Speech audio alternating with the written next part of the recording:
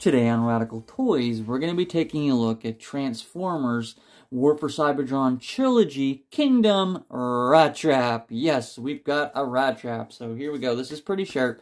I really like the Kingdom figures. This is looking like a great line. I know this guy's been out for a little bit, but let's go ahead and take a look at him anyway. So let's flip him around, take a look at the package, and see what's going on here. So here he is showcased in that blister back package, which is kind of cool. At the top here, we can see Rat Trap, nice piece of art going on here. Now, I'm wondering if in Kingdom, if they're going to actually look like this, or if it's just kind of like an art style that they decided to go with.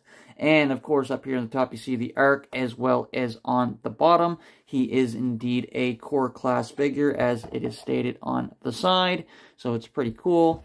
So we flip around the backside here, we can see that he's got 18 steps to transform him. I almost said articulation. Did you catch that?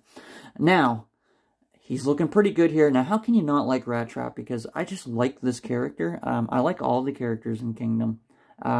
Specifically, Eraser is probably my favorite. Hopefully, I'll find her one of these days. But I do like this one as well. So, let's go ahead and get him out of the package. See exactly what's going on with this character. So, hold on, guys, because I will be right back.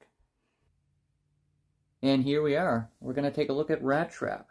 Now, color me impressed, because this guy has a heck of a lot of articulation for an action figure that is so tiny. So tiny, in fact. Let's see exactly what his size is, because I'm actually kind of curious. He stands 3.5 inches to the top of his head. Just amazing what this guy can actually do in posability for something so small. And we'll do an comparison later on here just to see what's going on, so you guys can get an idea of this little figure at the $14.99 price point here in Canada. Let's go ahead and just take a look down at his sculpt and see what's going on here. We'll take our trusty Skeletor sword, as we always do, and we'll just go ahead and see what's going on. Let's zoom on in here. So, for his head sculpt here, he's got a nice chrome going on here. Now, it's really silver. It actually looks like a metallic type of color. So, you can tell that's a nice paint job going on there, because he is indeed sculpted in a beige-ish kind of, like, off yellowish kind of color plastic there.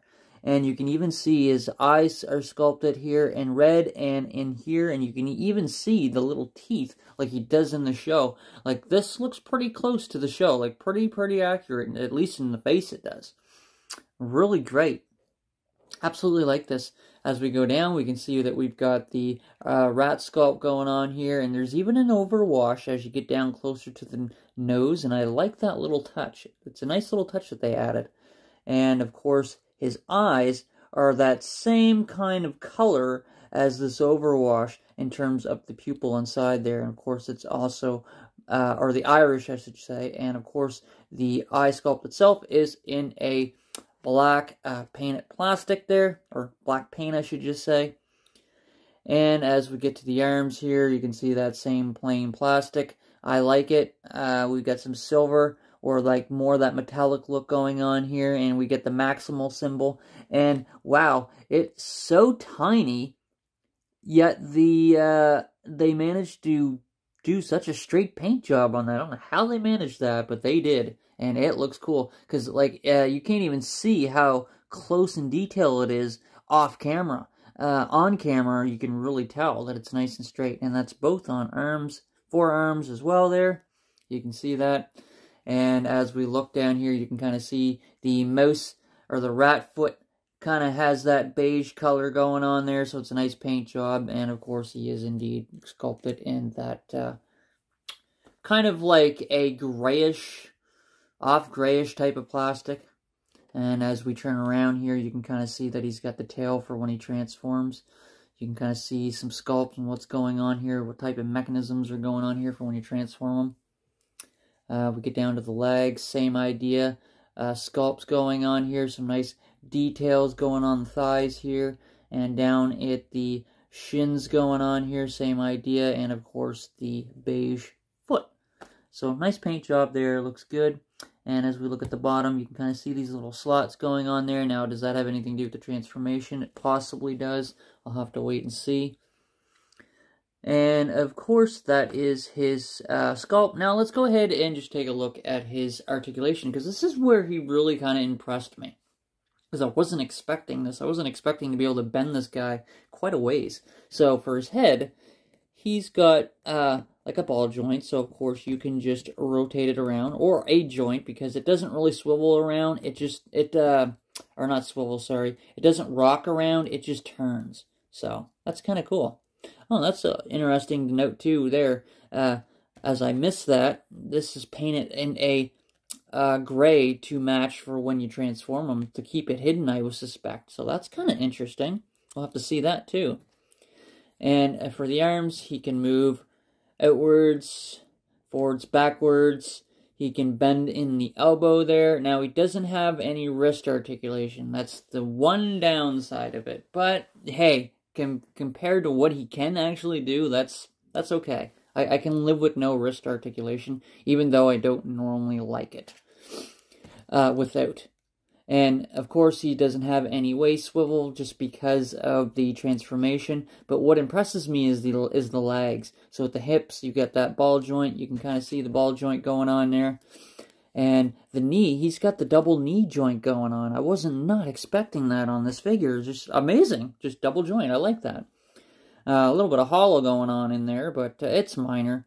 And, of course, he has the ball joint for the foot, so, of course, you can rock that all around and bend it in. So, I mean, because of that double knee joint, you're going to get some cool poses out of him. Like, really good. I like that. That's really impressive in terms of a scale of 3.5 inches. To me, that's impressive, so I like that. It's pretty cool. Well done there, Hasbro. So, he comes, of course, with one accessory, so we're going to go ahead and we're going to check this out right now. And he comes with his gun. Now, it is that plastic, same color plastic sculpt there. It's got a little bit of details on it. Not overly crazy. He's got some little connectors here, so it looks like they might be able to slot in when he transforms. We'll have to see. And, of course, it will fit in his hand rather nicely. It's perfect. It won't fall out. You can rotate it a little bit if you need to. It stays in quite well, and you can, of course, do that in both hands. So, that's really cool. I like it. I like it. I like it. It's pretty neat. So, that is our Rat Trap in human form, or human form, I should say, robot form, not human. He's not a human. And I will also note that you can actually, at this ball joint here, at least on mine, they're easy to pop right off. See how I can just, pull that off. It's not broken or anything. It's just a fairly easy ball joint to take it off. And it does stay on there nice. It's not really loose or anything like that. I'm just kind of concerned over time that might become loose. And, yeah, I'd be kind of worried about that. But as of right now, as it stands, it's fine. So that's kind of cool. I just thought it was noteworthy to note something like that. And while we're kind of thinking about this here, give me a sec now, I want to do a comparison in the robot form as well in the mouse form. So we're going to go ahead and we're just going to put them up with Optimus Primal. So here is our Optimus Primal and, of course, our Rat Trap side by side. So they're definitely, I would say, in scale with one another. I mean, I don't know. Rat Trap is probably, if you're thinking of real life terms, the rat is probably a little bit big. But in terms of the show and stuff like that, I'm pretty sure these are definitely in scale with one another. Because here is our core figure and, of course, our Voyager figure. So that's kind of cool. Anyway, I just wanted to note that and show you guys that right off the bat. Oh yeah, and he does come with these little instructions here. So this is for his transformation here. You kind of stretch this out. I'll move this guy back for a moment. You guys can kind of see the instructions here. How to transform them. And of course I'm going to have to use these because I am horrible at transforming Transformers. It is what it is. But I will definitely get them transformed for this review. So, hold on, guys, because I'm going to be coming right back, and we'll see him when he's all transformed.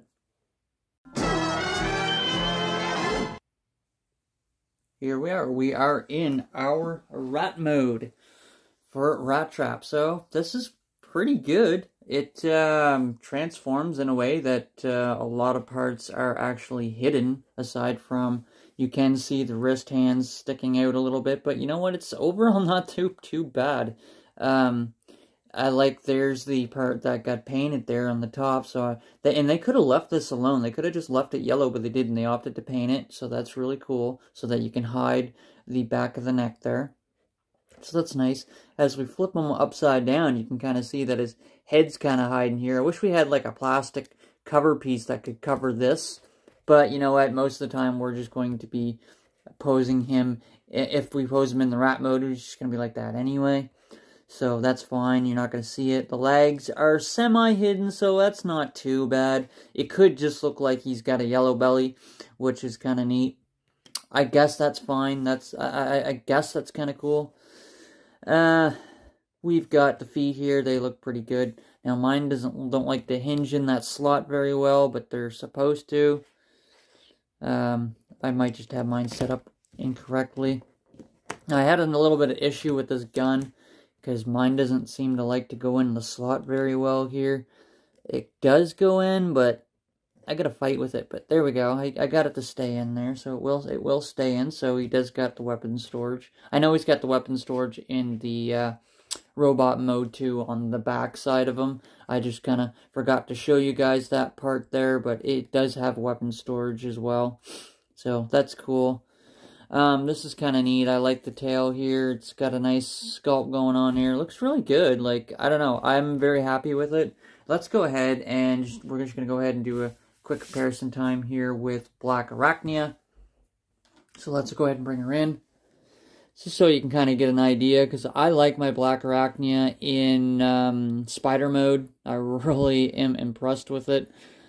I actually like both modes for her, but I really like the spider, so there is the rat against the spider, so that's kind of cool there. You can kind of see the size comparison going on there. So we got the front, we got the side, and we've got the back. Pretty cool. So all in all, I like Rat Trap. I was impressed, because I just didn't expect so much articulation from something that's 3.5 inches in size. That's just, wow. How do you get something so small with so many movable parts and stuff? So, well done with that, Hasbro. I'm very happy with it overall. I don't have a whole lot of nitpicking gripe with this guy, other than it'd be cool to see some cap covers, but I seem to say that about a lot of the Transformers. We get a lot of open spaces that could be covered if they probably really wanted to, but it's probably due to cost, so that's fine. It is what it is, and overall, it's still a great figure. I'm glad to have him as part of the Maximal team, so I'm very happy there. It's pretty sweet. So thanks a lot, guys. I know this is probably more of a quicker video, but you know what? I had to go over Rat Trap because I like him, and I do like the Kingdom. I'm currently on Beast Wars Season 3, and I absolutely love it. So, yeah, thanks a lot for tuning in, guys, and, as always, Radical Toys is out.